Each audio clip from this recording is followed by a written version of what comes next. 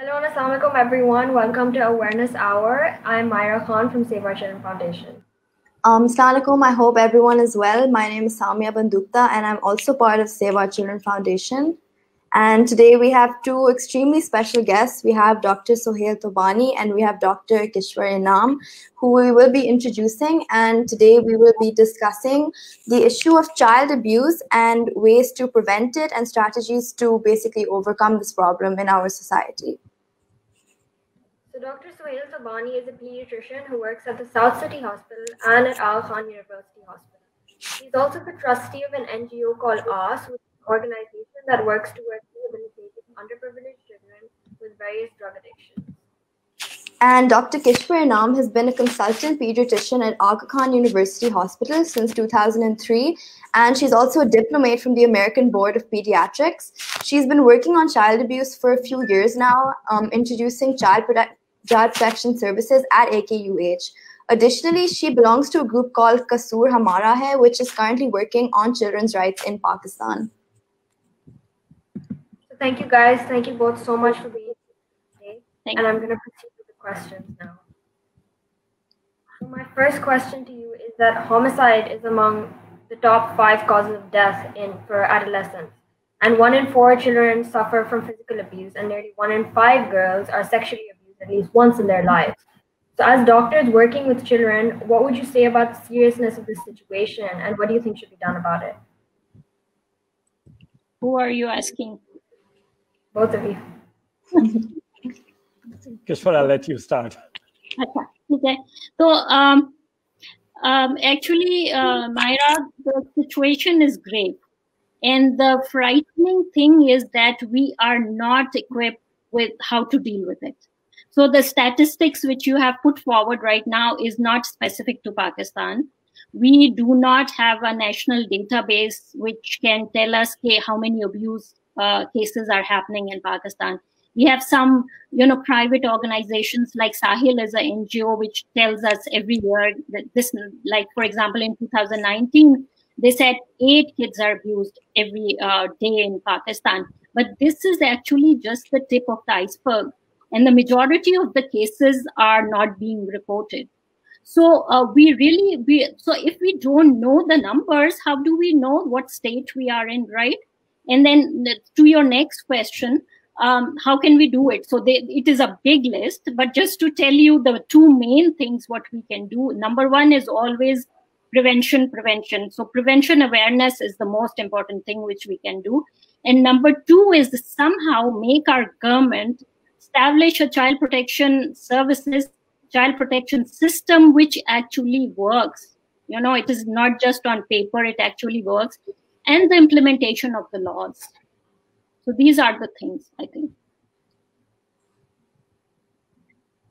Dr. Sohail, would you like to add something? Well, the short answer to your question about how serious it is, the situation is very serious. I mean, we all know that. Your question actually asks 2 questions. You actually mentioned 2 problems. You mentioned sexual abuse and you mentioned physical abuse. So how do you deal with this? Very simply, you deal with it by creating awareness, which is exactly what you guys are doing with the Save Our Children Foundation. It is, we need to start a conversation. We need to talk about it. हम लोग क्या करते हैं? हम लोग बात ही नहीं करते. हम कहते हैं कि अगर बात करेंगे तो शायद कुछ मतलब ये कुछ अजीब बुरा लगेगा या सोसाइटी में एक्सेप्टेबल नहीं होगा. Unless we don't talk about it, how are we going to deal with this? I mean, first we have to accept that there's a problem. So talking about it is how we accept that there's a problem. Start a conversation, exactly as what you are doing. Now, we as pediatricians, will always, we warn parents about this as being a possibility. And I'll talk a little bit about that later. But the point is, we can do this at the government level, but we can also do this at an individual level. So parents need to be aware that these are the statistics that you've got. And while girls are abused sexually more than boys are also abused. But both girls and boys a little bit more than girls, are physically abused. And that's a huge problem. And our society accepts that. We not only do we accept it, we actually expect it. We assume that capital punishment It's a part of the culture. Or nahi, bhai, wo baap hai, wo apne bachon ko sikha raha hai. But times have changed. You can't do that anymore. I remember in school, 25, 30 years ago, caning was done. It was done in KGS. One of the ones who used to do it more than anyone else is Mr. Papworth in KGS. He was famous for his caning. But of course, that today cannot occur. So things have changed. We need for people to understand this is not acceptable anymore. If you need to call out people who are physically abusing children, of course you can't call out the sexual abusers because they are kind of hidden. But we need to identify this as being a problem. We need to talk about it. I agree. Okay, so thank you. My next question is also to the both of you. How can medical practitioners help ensure parental and caregiver support, like providing new parents with training and knowledge on bringing up children? And does this facility exist in our country already? Or does it need to be implemented, or whoever wants to go first? So, Kishwar, you know about the Pakistan situation. Yes, go ahead. Okay. So actually, Samia, where we were trained, I know Dr. Thobani was trained in USA too. Anticipatory guidance was in our curriculum. In the pediatric residency, we used to, anticipatory guidance was a big thing. So in those countries, parents not only, bring their kids for sick visits, they bring the kids for well visits. And these were the time when the pediatrician will sit with the parents according to the age, the development. They would guide them. They would let them know, okay, this, you have to look for this thing, and how you can prevent these things. And so all kind of prevention awareness is in these, number of visits which they make. So we are in, bigger hospitals in Karachi or in Pakistan, we are trying to do that. Even, and because it is so ingrained in myself, and I know Dr. Thobani too, we, even in sick visits, we try to give advice and, what not, whatever the chance we get. So when I check the private parts of a little girl, I would keep on talking, and I would tell her that, do you know that no one can touch your private parts, and the doctor can only do it because the doctor is making sure that you are okay there, and your parents can do it, or a caregiver can do it because they are cleaning you, or for hygienic purposes or whatever, or when a doctor is seeing you, your parent should be there. So these are the things. I mean, we try to find those time and find those moments that we can give this what we call the pulse. This is the time that we can let them know something which is good for them, and we can guide the parents, because the parents are not aware in Pakistan. I can tell you one of my cases, 4-month-old fell from charpai. The charpai was being used like a trampoline. The mother used to leave the 4-month-old with a 4 and a 6-year-old who would be jumping on the charpai, and the kid would be lying there, and she would say, just keep an eye on the baby. And so, of course, the baby, probably one of the siblings fell on it, and so came in with right-sided weakness. And when I sat down with the mother for like an hour, she said, "Doctor, ये तो बहुत दफा गिरा है, और मैं तो डॉक्टरों के पास जाती रही, और डॉक्टर मुझे कहते थे कि बच्चा है, गिरेगा तो, ये तो आप मुझे पहली दफा ये बातें बता रहे हैं." So this is the state we are in. Kishwar, I really like your term of private parts. And, I actually like to take this a little forward. So what I tell the parents on these anticipatory guidance visits, I tell the parents that the private parts are private. Only you and your husband, or only the mother and the father, can touch a child's private parts. And I will actually identify them. In a girl, the chest, and what I refer to as the private, the diaper area, and in boys, of course, the diaper area, so to speak. But what I tell them is that हमारे culture में very और हमने सब भी किया है कि छोटे बच्चों को we give them a pat on the bottom. I tell them after 8 or 9 years of age, no one can pat you on the bottom except the mother and the father, not the grandparents, not the khalas, not the chachas, not the puppies, not a man, not a woman. No one should touch a child's private parts after 8 or 9. Usse pehle, it's probably not a big deal, but certainly, not outside the immediate family. So, and parents don't think about it. And many people will think about, giving a pat on the bottom to an older child also acceptable. It is not acceptable, because that's how sexual abuse starts. It starts with very little things. And the predators are usually within the family. They are known to the family. So they're not outsiders. So the child has no weapons to be able to fight it. I'll tell you the example. हमारे family में हमारे cook है. He had a very simple child who was mentally disabled, mentally slow. So she was going to a school. That girl grew up and she developed. So when she was 16, 17, she had the mind of a 3 or 4-year-old, maybe a 5-year-old. So she was actually being abused by 2 of the teachers in the school. She was being raped by them. And this has happened. So this girl would fight to go to school. She did 2 things. She became constipated and she wouldn't want to go to school. She would cry because she had no weapons. She did not understand what was going on. So the mother actually took it to the school, and ye kachi abadi mein, in an urban slum, so there's not much. So the mother kept the child home, which is entirely understandable. Now, as Kishwar was saying, there's very limited what our law can do.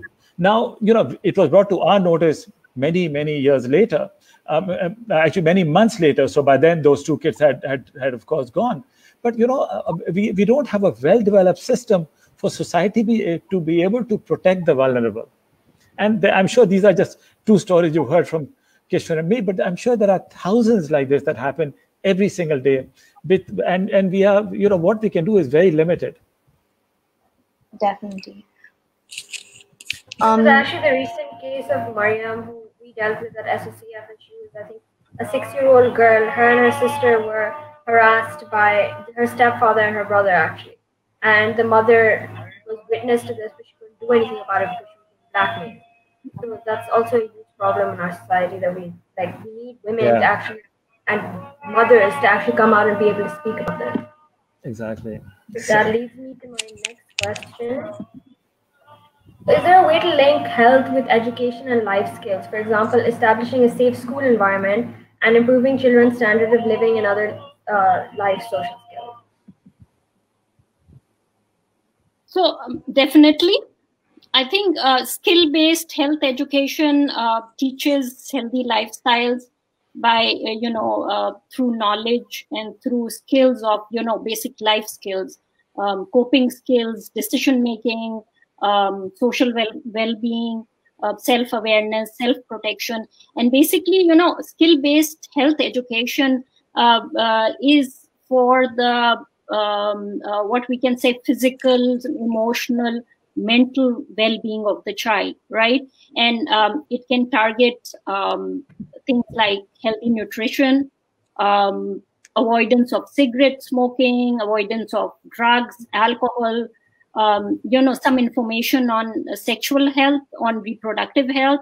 So these are the things which are really very important, and the kids should know these things to have that social skill and to be, mentally, physically, emotionally well. So I think if we can introduce this in the, actually in the school curriculum, it would be a great thing for us. I just like to continue on that. One of the skills which is very important to teach children is, if you are uncomfortable, say no, shout, scream, run. These are, I'm talking in terms of, you see, children don't know that it is acceptable. If an uncle or a relative or a senior, a family member is making them uncomfortable, they don't know that it's all right to say no. So just teaching children that it's all right to say no. If you are uncomfortable, you can say no. And the other thing that parents need to have a conversation with their children is to say, look, if something bad happens to you, come and tell us. And because, children believe that if they tell the parents will think it is their fault. children naturally assume that it is them that caused this problem, rather than there being a predator causing the problem. They blame themselves. So children need to know that if they tell parents, parents are not going to hold them accountable for that bad thing that happened. So that's another very important skill to teach children. Sure. But at the same time, isn't it also important to educate parents to like not put their child down when they say something? Because usually parents are like, okay, forget about it. If it's a family member, usually children are told that just forget about it, just ignore it. And it's also about the, sorry, Maya, to cut you off, also about the reputation of the family that's at stake. You know, a lot of the times it's, especially in our Pakistani society, it's become a taboo, and, you know, it's not spoken about because it's become a taboo. So a lot of the times parents think that, you know, we just keep quiet about issues like this. So there really needs to be action taken against this in order to, you know, stop this from happening. Of course, this is happening a lot, and, you know, we need to educate our parents for this. Okay, so my next question is once again for the both of you. So knowledge about the extent and harmful effects of violence against children is growing, together with evidence about effective strategies in order to prevent this. But how do we build on that knowledge in order to work collectively to establish safe, stable, and nurturing environments in order to protect children and adolescents from all of this violence and harm? So how do we establish those environments? Let me try and answer that. So I think that it is important to teach parents and actually civil society in general when to differentiate between right and wrong. So for instance, even though the culture accepts that hitting children is okay, but we need to teach society that it is not okay. It is not okay to hit anyone. And we need to teach people that when you hit someone, you actually lost your cool. Once you lost your cool, then you lost your sense of reasoning. And when you lost your sense of reasoning, there's no way that you're going to teach anyone any lessons, no matter how many times you hit them. So we need to educate society to be able to differentiate right from wrong, that hitting is wrong, it's not going to solve any problems, and we need to be able to get that message across. So, and the other thing I would like to add is that, you know, as I said it before, that we are a country where there is no child protection system, right? So the key is prevention awareness, right? That is the main armor, or that is the shield we can provide to our kids to go out and, you know, be like normal human beings and to safeguard themselves. So I think prevention awareness to the kids is the most important thing, and it should start from the parents. The parents should teach them that this is, you know, the same things like, you know, safe and unsafe touch, your private parts, your body, no one can touch it, things like that. So it should start from the parents. School is a, you know, is a place where the kids can be taught these things, and they can, you know, learn these things. And so that is another thing. And then media, the influence of media, I think that puts a lot of things in our mind. If they show a little less violence and they show more positive things in everything, you know, up now media is like our life, right? Everywhere, social media and everything. And lastly, but not the least, it is the government's responsibility to set up a system, to set up, you know, to have this prevention awareness on mass scales that people know about it. So you sorry to cut you off, Myra, but I know you have a question, but I just wanted to intervene for a sec. You mentioned that it's the government's responsibility, right? And so I was reading up a few days ago, and I actually read something that talked about how it took the government 2 years after Zainab Ansari's case to actually pass a law in the parliament, a new law against child abuse. So I think that, you know, it took the government this long, and it really just shows the amount of priority that's given to such cases by the government. And it shows, you know, the lack of action that has taken place by the Pakistani government. That, Samia, actually my group was behind this. We did the Zara law, and we, you know, proposed it and everything. First, Asad Umar wrote it, but then we kind of corrected it and we proposed it. So we were like pushing them the child right activists were pushing them, but no one was listening. It was like, blind, deaf ears. So, this is how our government is. I mean, priority, this is not their priority right now. So my next question to you guys is that teaching children about their bodies, like you spoke about, and how to respect and care for them should be a top priority in schools, especially teaching them about consent and how to respect that. So why is it that as a society we consider this topic as such a taboo and therefore we fail to tackle it? It's interesting that even though we are a very conventional society and we are deeply a religious society, but these problems, this is not unique for Pakistan. When the HIV issue developed in the West, and one of the ways that people realized to prevent HIV from spreading is by the use of condoms. So at that time, people were promoting condoms, number one, to prevent, obviously, unwanted births, but also to prevent HIV. And there was a huge reluctance in Western societies where people talk about sex a lot more than it is discussed in our culture. So हम लोग का भी बिल्कुल exactly यही है. So we think if we talk about this in some way, we are going to be promoting this, which is stupid because it's irrational. So it really and it took the West a long time to get over that the mental block of promoting condoms and actually teaching young adults to use condoms, and it was actually taught in school. But initially there was a lot of reluctance, and then eventually it's now, of course, it's it's kind of accepted and it's a part of all school curriculums, at least in the West.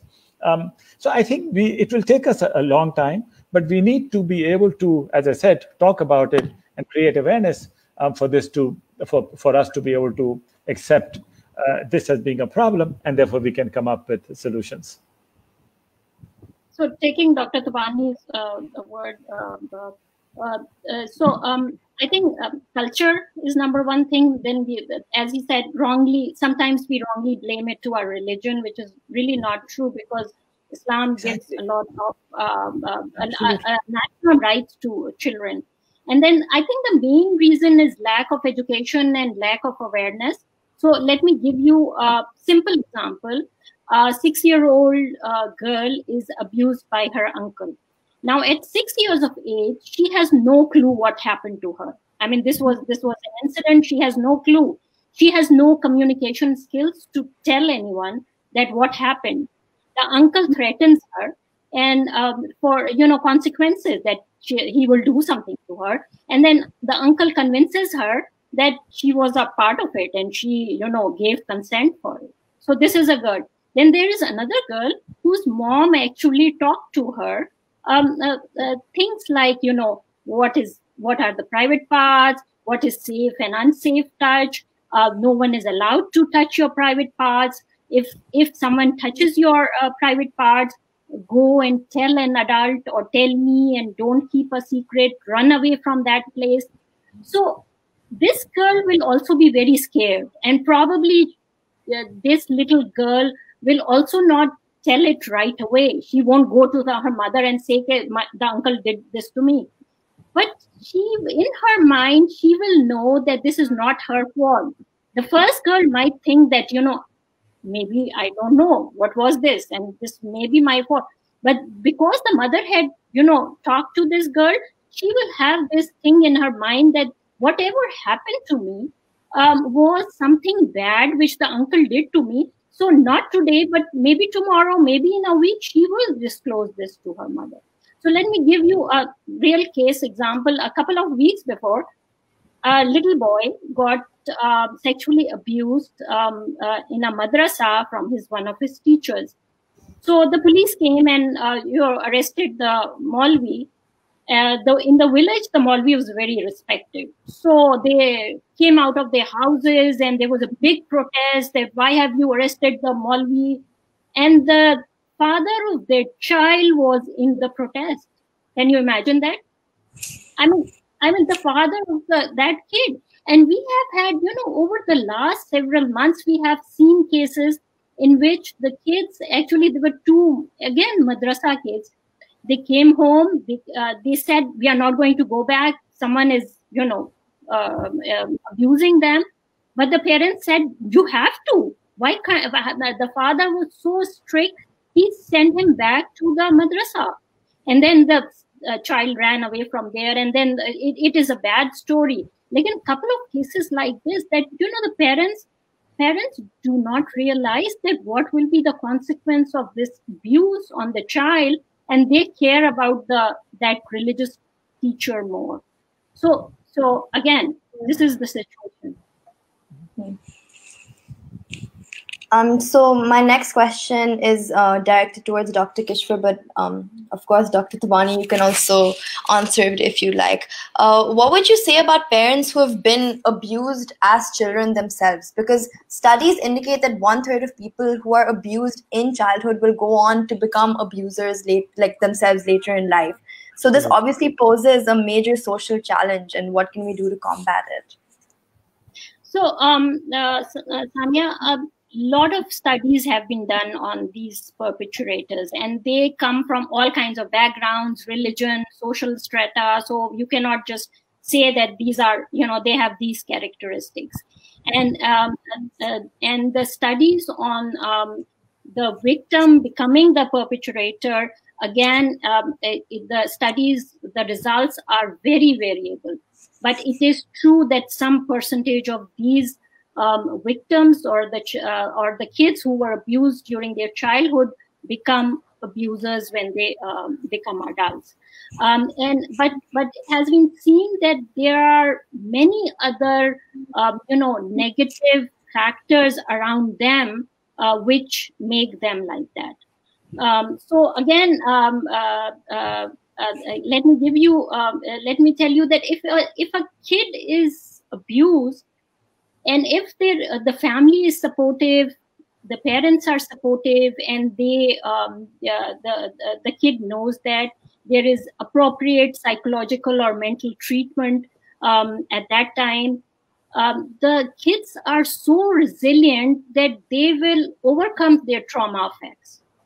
But if the same kid is, repeatedly abused again and again, and that kid has no family to support, no family support or no parental support, or that kid does not get any appropriate, timely treatment, then these kids actually do not understand what the negative effects of abuse. This is their life. In Pakistan, when we talk about these bus addas and the coal mines, the boys are being abused again and again, and these poor kids, they cannot say anything to anyone, right? They have, they don't even know that there is a life beside this too, that some kids are living without these sexual abuses. So this becomes their life, right? And this is probably becomes a norm for them. And then when they grow up, they do the same thing.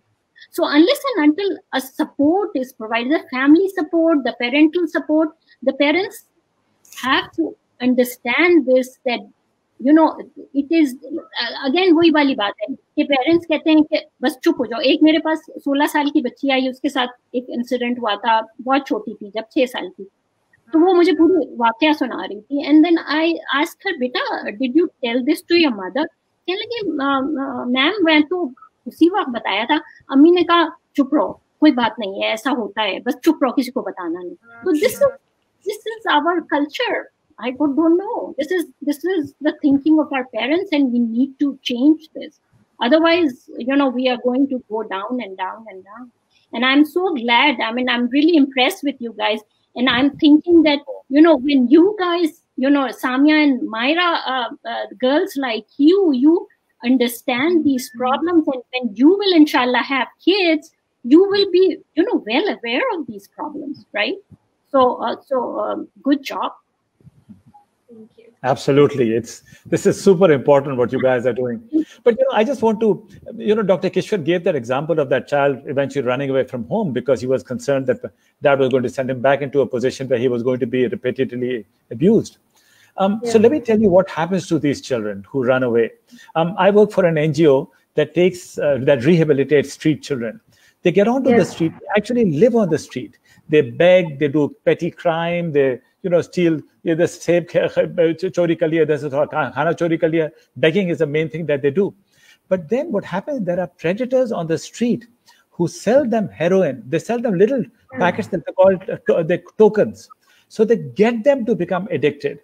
Once they are addicted, they are in their control, because that guy will have to spend 500 rupees every day to get his fix. जब वो tokens बेचते वो तो 10-20 रुपए में दे देते हैं इनको, but then he needs 500 rupees. अब वो 500 रुपए के लिए कुछ भी करने को तैयार हो जाएगा. So one of the people that we had in our in our center is called AS as in the Urdu word AS as in hope. So we're giving these kids hope. So we had gotten this two brothers, a 14-year-old and an 8 or 9-year-old, both of them who were addicted to heroin, and we were trying to rehabilitate them. And the older brother, the 14 or 15-year-old, was selling the younger brother for sex to pay for his addiction. So here's this 8 or 9-year-old getting abused sexually. वो बेचारा क्या करेगा? वो भी वही करेगा जो बड़ा भाई करता है. उसने भी हेरोइन शुरू कर दिया. So both these kids were addicted. And when they got to our center, they were severely damaged. They couldn't talk. They could not do anything. So one of the things that we, and part of what one of the symptoms is when they come in, both of them had slashed wrists. They slashed the wrists because it's called self-harm. It's very common in these very, very severely damaged children. तो वो भी होता है. तो आप तो adult on causing sexual abuse है. यहाँ तो बच्चा अपने छोटे भाई को कर रहा था. I mean, and again, and part of the thing of all of is sheer, the kids have run away from home because they were probably living in an environment where they were being harmed. Either they were getting beaten up, or as in Dr. Kishwar's case, the child had just run away because he was just trying to protect himself. So it's difficult, and many times it's poverty, which is even a bigger problem. Yeah, yes. Sure. So we have seen many cases in which the kids are, getting themselves sexually abused for money or for food, and it is very unfortunate, but it is happening there. आपने बड़ी अच्छी बात बताई. These poor children don't know that there's actually a life where where kids may not get abused. They assume that this is a part of life.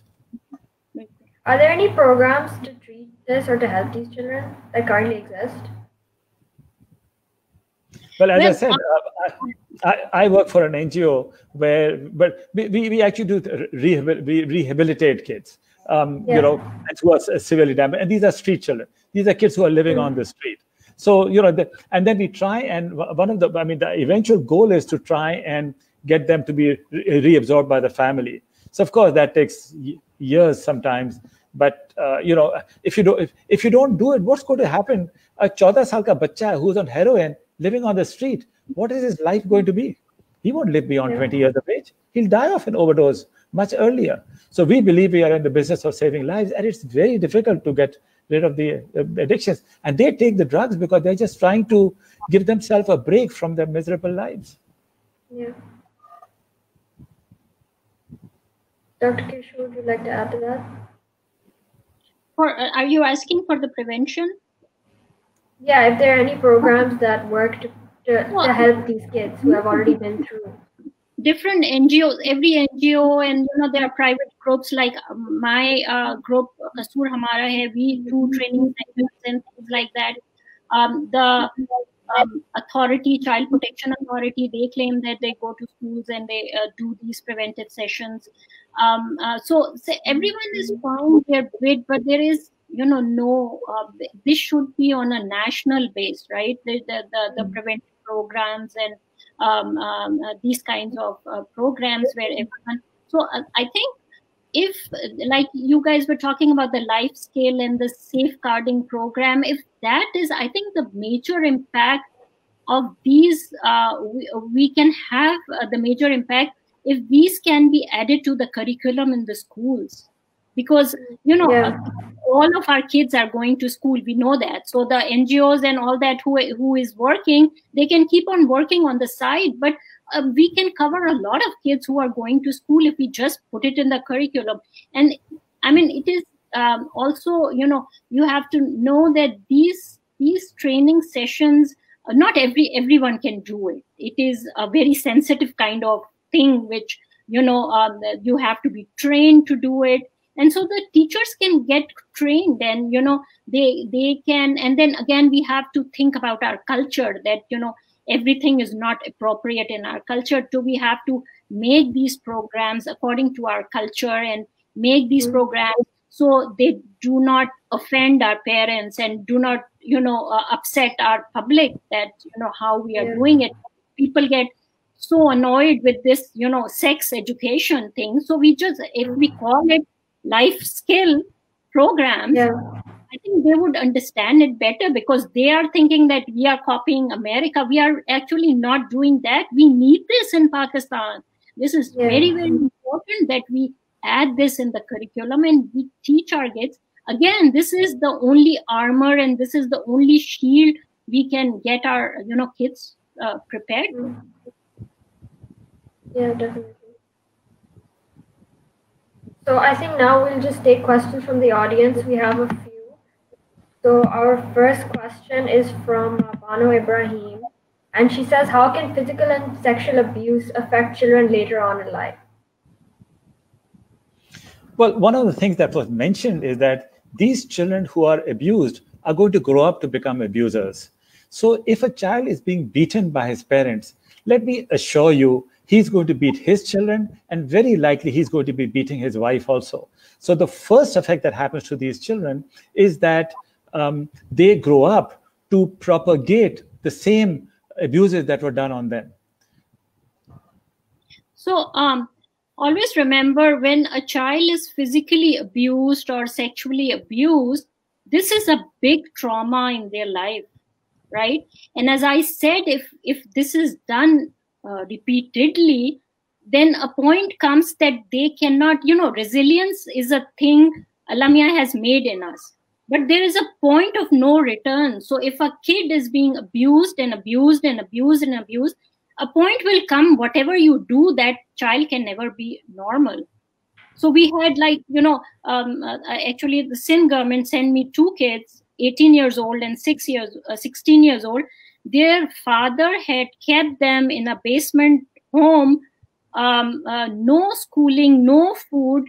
They were like, so the 16-year, and he had some mental problems himself. So when the kids came to us, they were like, I cannot tell you, I mean, they were malnourished, but they were severely traumatized kids. And we started the psychological treatment and everything. So the 16-year-old is now, and these were Canadian kids. So we were able to send them to Canada, save them, because, so the 14, 16-year-old, he keeps calling me, and he, I have, I have a bonding with him, and he keeps on calling me and asking me, Dr. Kishwar, how are you doing? But this other kid who has gone beyond that part, so he ran out of the house. He was then picked up by the Child Protection Authority there, and he's in a hospital. So he is not meeting his brother, and so he was at a point that he could not return. But this other kid, 16-year-old, he is, mashallah, doing better, and he tells me that he wants to do politics and he is interested in. So I was giving him, I was asking him to, do these lessons during COVID time, because he has not started school yet. And he's trying to do all this. So difference between 2 brothers, same environment, right? Our next question is from Shafiq Ahmed Siddiqui, and he says, has any solid analysis been done why this ill has become so predominant in the society?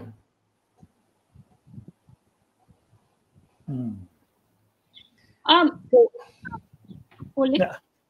Go ahead.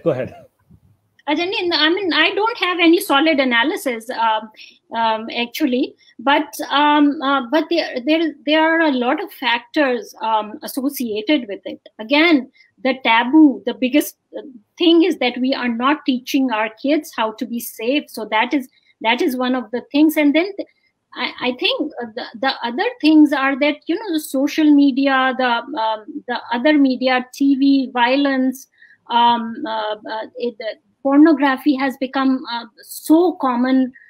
These things starts, adding to these